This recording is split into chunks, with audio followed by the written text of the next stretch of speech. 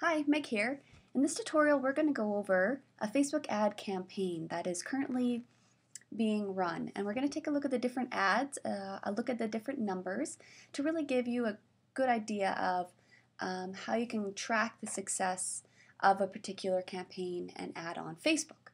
So my sister, Kaylin, has been kind enough to let me use her dashboard and her campaign that she's running so we can look at a real life campaign and all those numbers. She's done a really great job creating this campaign and creating ads, so this will be fun to go through. And if you haven't checked it out, she is at www.konawapasak.com, so it's www.konawapasak.com. It means snow rabbit in Cree. And it's a really cool website, and she's doing a really great job. So wanted to give her a little bit of a shout out there. So head over to your Facebook dashboard, and I'm going to select here campaigns and ads. And like I discussed in the previous video, you'll see your notifications and all your current activity that's been going on, your daily spending allowance and all that good stuff. Okay, so right now Kaylin is currently running a campaign, and it's Kona Wapasak Get Artists. So she followed my tip on naming the campaign with the objective that you have in mind for it. So her objective is to find and get artists for her website. Here we can see the status, so it's currently active. You can pause it at any time. You can delete it at any time as well. We have our start date, end date, and then her budget. So I think it's really clever that she's $2 a day. I mean, why not? Let's make it affordable. It doesn't need to be $500 a day or $50. If 2 works for you, then let's see what we can create and go from there. You will see then your remaining. So today she's used up about 30 cents, and the total lifetime budget that she spent is $39. So she's really made some very, very effective ads, and we'll take a look there. So I'm going to select the campaign, and by doing that, what's going to happen is it's going to show us all the ads that have been created under the specific campaign.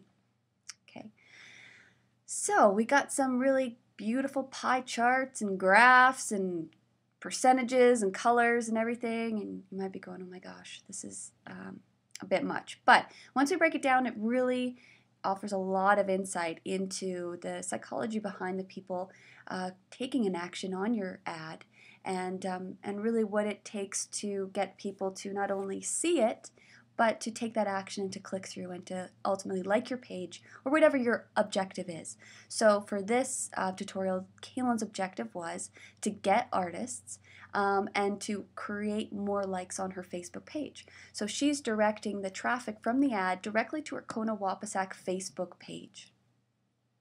Okay, so here we'll start out with this little pie graph here, and so we can see that Facebook basically shows us 3 different things in this pie chart. Okay, so it doesn't show up on this pie chart because Kaylin has some really effective ads going on, but the targeted would be the approximate number of people your sponsored story or your ad will reach based on the targeting that you've selected. Okay, so Kaylin has pretty much filled that up with her reach. So that is the number, and that'll be, you can see the different proportions now. So that'll be the number of individual people who saw her ads. Okay, and then the social reach are the number of people that saw her ads from another person. So we talked about this in the previous video. So basically these are the sponsored stories. These are when your friend likes Kona Wapasak and you see that in your timeline. So this is a really great ratio of new people being made aware of Kona Wapasak, and then their friends now seeing that their friend liked it. Okay, so we have that kind of social proof, that social aspect there. Okay, so moving on here, we have our response to the ad. So this is basically the ad showing up on your Facebook page, you know, either on your newsfeed or on the right-hand side of your newsfeed. And then now here's the response to the ad. So, okay, so we're going to go over clicks and actions. So basically a click is anytime someone clicks on your ad or sponsored story. It doesn't have to result in, or it doesn't result in any type of action. That's not what it's monitoring. So basically, if they like your page, that's not being counted in the clicks. That is, however, being counted in the actions here. Okay, so you can see, so these are really interesting numbers. Excuse me, and it helps with the how you can see how your ad is converting. So how many people are clicking on your ad? And then how many people are then from that point liking your page? And so here you can see that, you know, on specific days there's a lot of click-throughs, but not as many likes. Then you look over here and you have more people liking the page versus just clicking on it and then not taking any action. And when you track when you created an ad or basically on the specific day, you can see why that was and how that came to be. Okay, so we're going to scroll down here. And these are some really interesting numbers that you want to pay attention to. So your campaign reach is the number of unique people who saw your ads from the campaign. Okay, so Campagin has reached over 9,000 people. Okay, so 9,000 individual Facebook users have at one point in time had the Kona Wapasak ad on their newsfeed or on the side of their newsfeed. Okay, so that ad showed up for over 9,000 people. That's pretty crazy.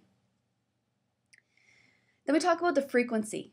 So this is the average number of times you've reached each person. So it is possible that, and I'm sure you've encountered this, that you see the same ad 5 times.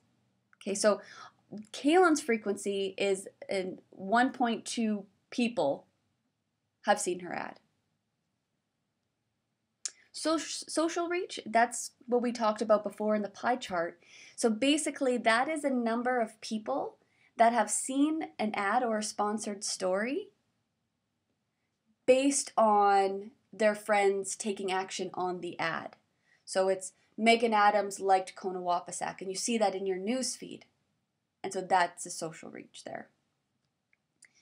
Again, we talked about the action. So that's how many people have basically shared, liked, or interacted with your page, depending on what your target was. So for Campagin, she's had 99 actions on her page. So likes, shares, etc. And then she's had 102 clicks. So 102 people have clicked on the ad. Not counting whether they liked it, doesn't matter. 102 people have actually clicked on the ad or sponsored story. Okay. And then she's a really phenomenal click-through rate. So CTR, click-through rate. Number of unique clicks you received divided by the number of times your ad was shown. So she's 0.865%. Okay, that is a really highly converting number. And I would say on average, let me go to my sheet here. I can't remember off the top of my head what people think. Okay, so according to the professionals, myself not included, optimal CTR is 0.11 to 0.16%. Campagin has 0.86%. Okay, so she's doing something right. Really exciting. She spent $12.30, and keep in mind this is taken in the last 28 days. Not bad. I mean, you're getting people, so you're reaching almost 10,000 people, okay, and they're taking action, they're liking your page, and you spent $12. I mean, that's pretty doable for most people, I would say. Okay, so now that we went over the general campaign and how the ads are performing within the campaign, we're going to go over the specific ads that Campagin has created. And so these right here are her ads. And she's followed my advice, and I love it. And she's created multiple ads. And what happens is when you create multiple ads is you can see which ones perform better. Maybe you're using a different graphic. Maybe you're targeting a different demographic. And figure out which ads work, which ones don't, and create more ads that work and get rid of the ones that don't. It doesn't cost you any money, any extra money to do that. all the ads you create under a specific campaign feed off of the same budget. So you could have 100 different ads. If one's outperforming the other ones, great. The other ones aren't taking up any extra space. You're just now determining which ones are going to be the most effective for you. So if we take a quick look right here, we can see that there's two that are absolutely outperforming all the others. And it's this one right here, okay, with a reach of over 6,000. And then there's this one here with a reach of over 2,000. Okay. So let's talk a bit about this one first. So I'm just going to click on this ad, and it brings us to the ad preview. So this is exactly the ad that Kaylin has created. So calling all artists, we help Aboriginal artists sell their art, jewelry, and native regalia. Okay, and then she has this dream catcher picture. Here we see the targeting. So she's created this ad to target over 8 million users who live in Canada, 18 and older, who are not already connected to Kona Wapasak, and who are in the categories of DIY, crafts, fashion, movie, film. So really interesting categories that she's picked, obviously really effective. And then this is kind of serves as a good reminder of, what ad really is targeting who, so you can kind of customize moving forward. Facebook does have an option to create a similar ad. So you can basically keep all this criteria and not try to remember, all the different specifications. Okay, to the right, we're going to see the individual ads performance. So right now we're looking at the actions. Again, these are the actions taken by people, and then they do collect this data over 24 hours or within 28 days of them clicking on your ad. Again, this doesn't count the individual likes for your page. This is just the total actions that have been taken. So here we have the specific page likes. So it does then break it down. So the total number of page likes you received within this action, and the number of clicks on links posted on your page.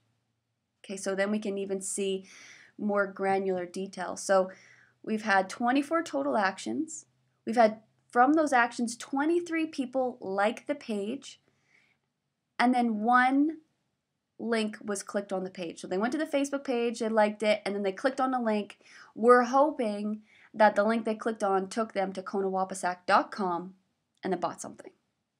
Okay, so you can kind of monitor that. Okay. Okay, this is really important. I'm going to close this so it doesn't get too confusing here. So here we see our reach, over 2,000. Our frequency, as we discussed above. Oops. This is our social reach. So remember, this is how many times it's showing up for friends of people that have taken an action on the ad. These are the actions, the clicks. This is your click-through rate. So again, the number of unique clicks you received divided by the number of times your ad was shown. So she's a 0.9%. Phenomenal. Max bid. So we're doing click per impression. And we talked about this in the previous video. So Kaylin's paying for every time the ad shows up. She's not paying for clicks. She's not paying for when someone actually clicks on the ad and goes to the Facebook page. She's paying for whenever it shows up in someone's newsfeed or on their Facebook wall. Okay. Facebook is auto-generating this, so she's not doing any bidding on her own. And then the price she's paying is 69 cents. So she's paying for per impression, it's 69 cents. Okay. So it looks like she now opted for the option to create a sponsored story within or for this ad. Okay, so basically, anytime someone now likes and has taken the action to click and like the page, if they fall within this specific targeting demographic, they will see this show up. They will see that their friend Kaylin Adams likes Kona Wapasak, excuse me, and that they'll see the little logo on your page, and then they'll have an option to like it right then and there. From this sponsored story, it hasn't been very effective. We've had one page like, which is really interesting because typically Facebook says that sponsored stories are twice as effective as ads. I don't necessarily see that in the campaigns and ads I've created. I think in theory, it would, but excuse me, in reality, it doesn't seem to quite translate that way. And I think what my biggest issue is the fact that they're so expensive. Okay, so Kaylin is now paying $2.89 every time someone sees that sponsored story. So what you have to do is you have to weigh that for yourself. Is that effective? How is it working? How does that fit into your budget? And so how does it fit into your goals? So I just want you to be really cognizant of the fact that sponsored stories, yeah, proven to be twice more effective. They might not necessarily be twice more effective for you. In them being twice more effective, they're going to be double the amount of a regular ad. So just make sure they're working for you. If they aren't, pause that, delete it. You don't need to create a sponsored story at the same time. Okay. So we're going to head down to this next ad and let's quickly take a look here. Okay. So what Kaylin did was, how is it different from this first one? So this first one had the dream catcher visual. This one has the rabbit visual. The verbiage, pretty much exactly the same. Target's bigger. She also includes the US in there. She targeted female. And she added pop culture or comedy in there. Really interesting. So this one has completely outperformed this top one. That's doing very, very well as well. So really some interesting information here. She's had 62 page likes from this ad alone. Okay, 6 page post likes. So from that, she's had 6 people like a post, 2 page photo views, and 2 other actions. So that could be, I'm not sure what exactly that would be. The sum of all remaining actions. To see more details, click on the full actions report. Okay, so the takeaway there is that she's had 62 page likes from this specific ad. Amazing. I'm going to close this up. And we're going to take a look. I'm going to close this one up too. I'm going to take a look here and take a look at her social reach. Take a look at her actions, her clicks. So close, right? So basically, anyone who's taken any action on the ad has liked the page. Interesting. That means she's really targeting the people that are going to like her page. It's phenomenal. Again, auto bid. She's paying a little bit more. So she's paying $1.30 for an impression. Typically, what Facebook does, it's based on competition.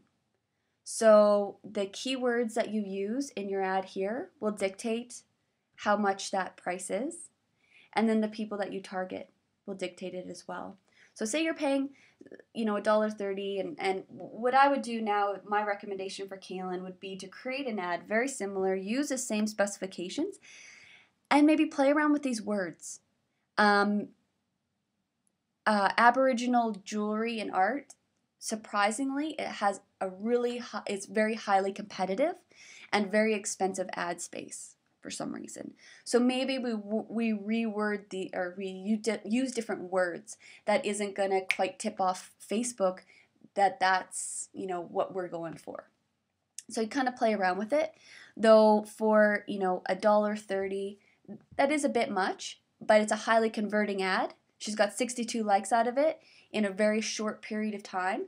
Then hey, $2 a day seems pretty manageable. Sponsored story has been created from this one as well, from this ad. And let's take a look here at the clicks. I mean, it hasn't been it's really not as effective as the ad itself. She's paying $1.25 per impression. Why not? You might as well keep that running as well. Let's see here. Yeah, so those are two really successful ads. Let's take a look here at this one. So this ad is not doing well. And it's interesting because really the only difference is that she's not targeting females, she's not targeting the US, and she seems to have pets or photo uploading. So somehow that's not translating to her audience. Now she knows. Okay, so it is really interesting. Take a look, have fun with it. I always recommend having a really strict naming convention so you know exactly when you look at an ad what it is about, right? So you can see immediately, Kona Bunny, highly converting. This one, she doesn't have that information. You can click on it and get the preview. I'd recommend saying, calling all artists, Dreamcatcher image. Okay, so just being kind of disciplined with that. And at any time, you can change your budget. So if you're like, yeah, let's bump it up. Let's do $10 a day. I'm running a campaign. I really want to get, 5,000 likes by the end of January. Then go ahead and change your budget. That's really easy to do. And at any time, you can pause it if things are getting a bit heated or, you're not wanting to spend as much as you're spending. You can always pause the campaign or pause the specific ad as well. Okay? So I really hope that clarifies things. There's a lot of information, to go over and to look at, but just dig around. And I really recommend Googling stuff too. And Facebook has a really in-depth glossary about what all the terms are. And so what I always do is I'm really specific. I'll be like, what is the difference between a click and an action on Facebook ads? And you'll find all kinds of information there as well. So have fun with it. Educate yourself on the Facebook ads. But at a minimum, just start creating them and seeing what's working and seeing what isn't. And have fun. Good luck.